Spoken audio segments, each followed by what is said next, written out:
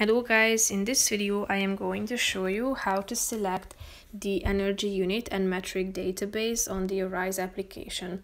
But first I just want to mention, don't forget to subscribe to my channel because at 10,000 subscribers I am going to show you my whole YouTube revenue statistics and growth strategy, how to make money online. So let's jump into it. First of all, open the application on your phone.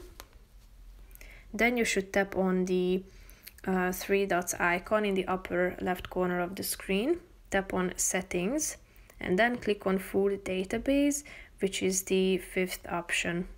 Here you can select the database language, which is set to English now, but if you scroll down you can see that you have a bunch of other languages that you can choose from.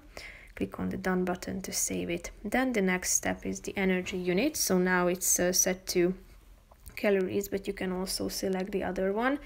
And you should also you can also turn on the metric database function by tapping on this circle until the checkmark icon appears in it. So that's pretty much it for this video, guys. See you in the next one. Bye bye.